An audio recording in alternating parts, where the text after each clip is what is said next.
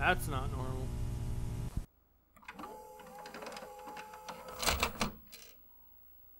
Call now.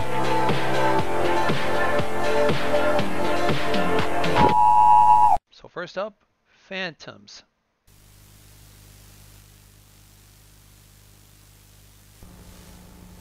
From January 28th. Alright. 1/28/1999, 11:24 a.m. Dr. Evans returns.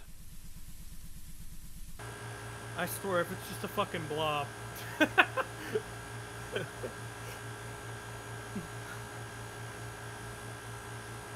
Interesting recreation with 99 graphics. And no word from the president. Official audio record.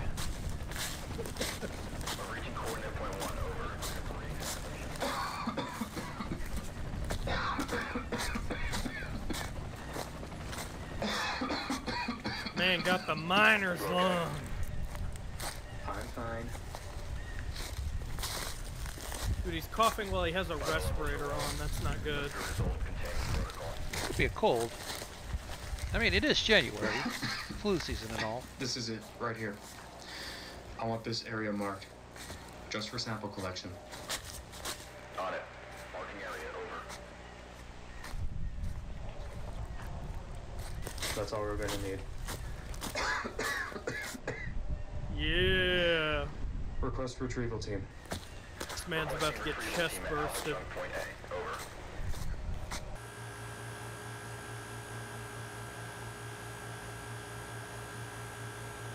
This here is AZ001 Chunk. Yeah. Bio photo at Dr. Evans examining the chunk. He looks like he's seen better days. That's my ex-wife. 12/17. Evans returns to his psychological contamination lab at Home HQ.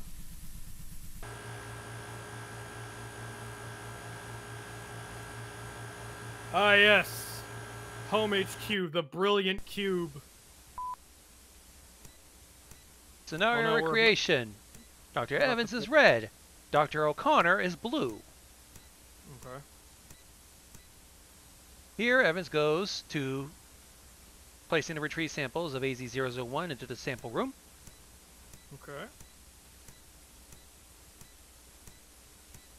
Now he's going into the supply closet. Alright. Needs a container to refill with water cooler, believed to have taken longer than normal to obtain. Oh really? Refills the water cooler, dismisses at least 2 cups of water.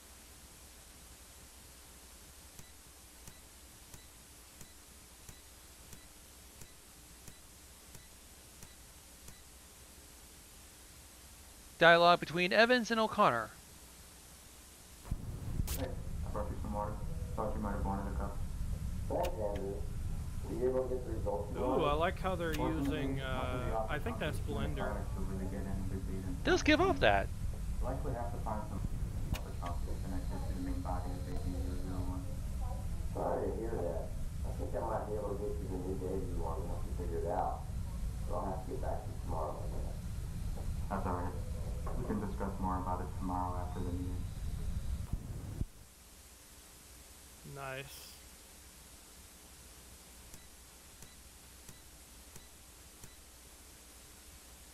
Evans returns to his desk behind O'Connor. No further interactions. Okay, why was there a need for this surveillance footage, I wonder? Evans begins to display unusual behavior. Caught on camera. Probably why he was coughing. Oh. Yeah, he's gyrating. That's not normal. I think he was diseased. 12:37. Evans departs to another part of the Home HQ facility.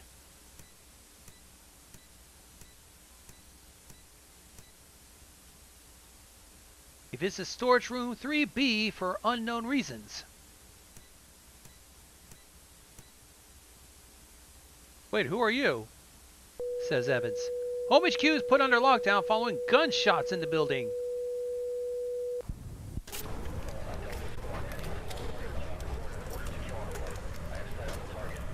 Oh, okay. Oh, man! He was taken by something. Target terminated. Man, that's what happens when the Mexican doesn't sit right. Body is brought to Central Morgue for post-mortem autopsy. And it looks like a fucking cross! Okay. Scans of his brain and his lungs. Yep, that's why he was coughing. He'd already been infected by something. Report conclusions. I believe in the previous video they call it star kill, this disease. Evans' death is ruled as an assassination by a third party, though much remains unknown at the time. O'Connor has apparently disappeared following the incident, as he has been unable to be reached for comment. Although we have a good idea. A follow-up investigation found that one of the vials of AZ-001 was missing. He ate it. Like, oh yeah, this would be a good replacement for my drugs. Now for a bulletin. I want you to look around for a certain name. Here's some public access Cable 7 program schedule for this following week of Saturday, January 26th. Lone Pine Midwest Church will be inviting you to their weekly service on Sunday, January 31st from 11 a.m. to 12:30 p.m. Will also be televised on this channel. The Lone Pine Midwest Church would like to extend our gratitude to the following individuals for volunteering to assist in this weekend's service. Dr. Ray O'Connor's name is there. Ray O'Connor. So he basically went to the church, and he is infected. AKA why this is Midwest Angelica. Want to know what happened at that church? Let's see. Well, it's going to be a little late, but here's some footage. Property of the Lone Pine Police Department from February 20th, 1999. It's in Nebraska. Following record contains accounts of the activities of Officer Sam Page and Andrew Webster from February 11th to the 12th. Wonder if this guy's related. On the 12th, both officers will be killed in the line of duty. Video evidence and testimony are compiled for ease of access in determining the cause of death. 2/08/1999, a missing persons PSA airs. Why doesn't he come? I got everything all figured out. We're watching some good TV. And then, missing, John Carlisle. Also missing, Aaron Mathis. Also missing, David Rohde. Missing, Sarah Withrow. That's a creepy picture.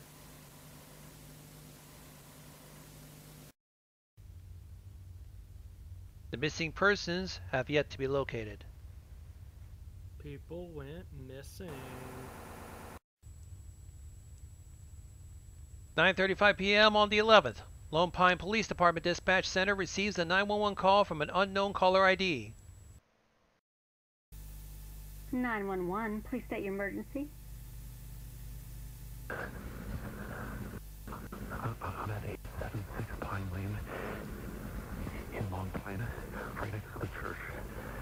Now, I can't really say for certain, but there's some kind of sacrifice going on. Okay, we'll be right there. Could you elaborate, please?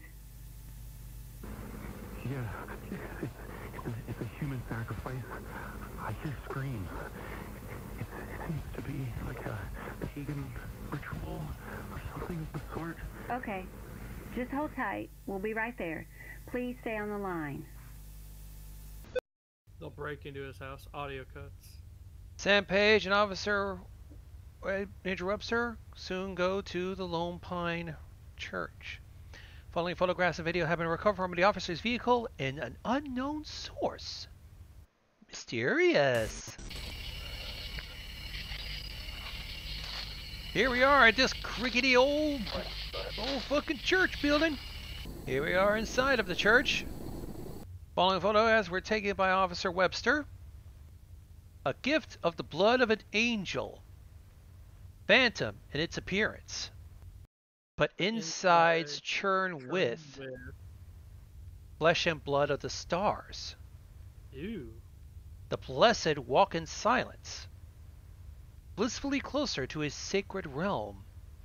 Ascended beyond mortals. We have become apostles of Azazel. Azazel, okay.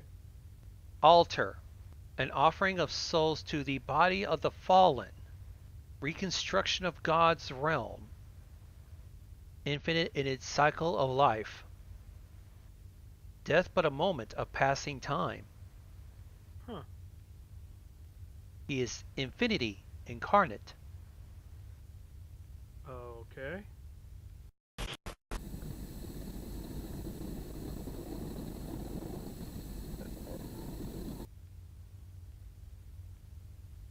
This is the last known appearance of Officer Sam Page. Yeah, he's just standing there. Menacingly! Body has yet to be recovered. Investigation ongoing. Webster continues outside to search for the source of the disturbance.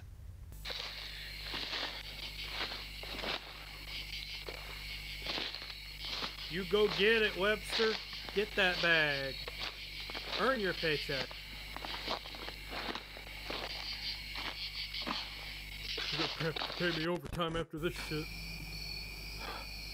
Oh, fuck. Well, you don't see that every day. The following photographs were taken of the object in the center. And boy, is it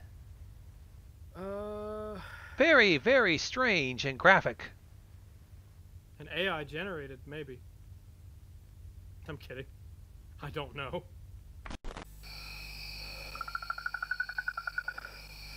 And in the pile of the bodies, one person is semi-alert, awake. Webster begins to show distress as he suspects someone is following him. Someone probably is following him.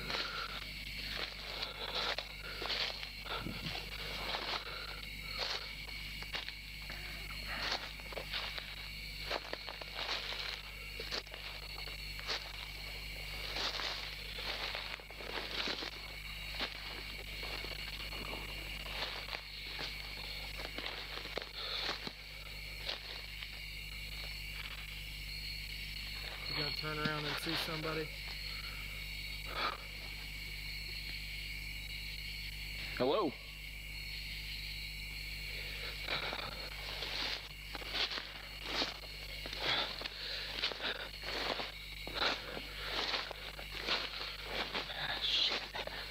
Man, after seeing something like that, I'd have my gun drawn. He is clearly in danger. Well, you have no idea how much danger he currently is right now. I mean, he probably is being followed.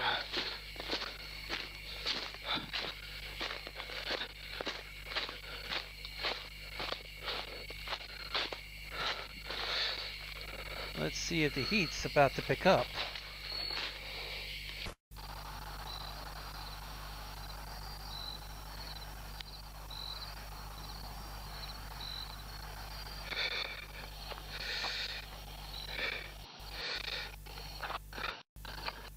Yeah, he is being followed.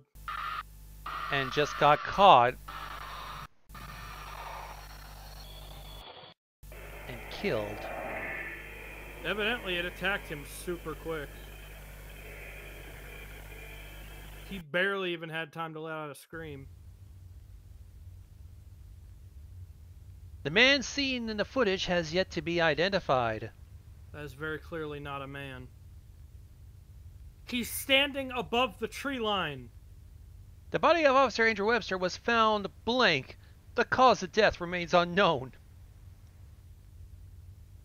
Shortly after the incident, unmarked military personnel retrieved the body along with much of the footage recorded. A CIA operative named Robert Spencer has assumed command of the surrounding area and has threatened the Long Pine Police Department to remain quiet regarding these incidents. Cover up! As always. When something that bad's happening, you cannot have the public just... It can't be open public knowledge, despite what everybody might want. Problem is, if entities like this want to live in secrecy, if there is fundamental knowledge that they're found out, they could go ballistic. Also, thanks to me liking Helltaker, I remember what Azazel is pretty much is. They're essentially a little bit of a scapegoat of a demon.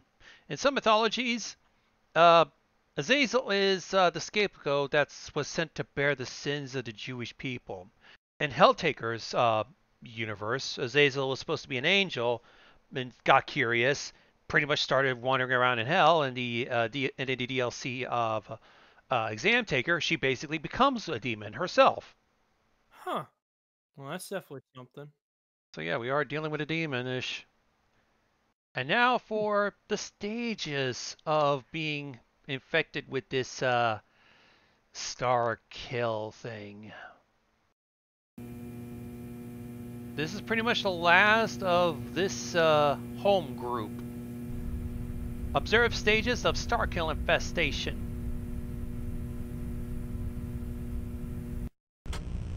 Sustenance hunt.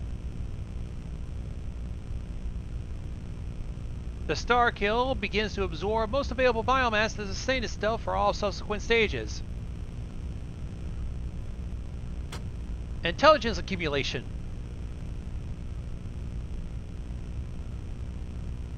It searches for and targets the most intelligent species available for assimilation. So basically us. Or the scientists in this case. Self-replication. It's able to form enough biomass to manufacture novel entities from itself using biomass structural hubs. These hubs include altars, which produce smaller star-kill lifeforms, and temples, producing larger lifeforms.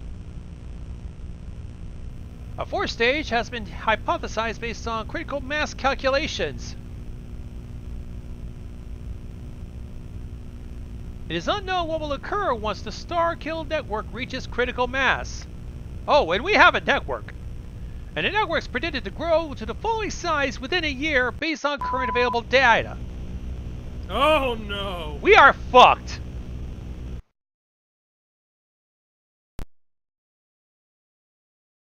They have no clue what might happen if that reaches critical mass. And God knows, they'll probably go beyond the United States. But like many alien movies, it's always us. They said the altars can produce other replicants. Yeah. So that structure he stumbled upon, the reason he felt like he was being followed after he happened upon it, is because it spawned an alternate. Think of it like a Minecraft spawner, right? Mm-hmm. This thing literally reproduces itself. So it produces other star kill. So what attacked him was a star kill. A star kill entity. So this thing is like kind of a way for the star kill to reproduce itself. Meaning once an altar is established, star kills just start coming out of it. And there's no reason... Actually, there is a reason why we are unable to identify the person who attacked our remaining officer. Because it is a star kill and it's not of a recognizable human being. It was standing above the tree line. Of course, it's not a recognizable human being.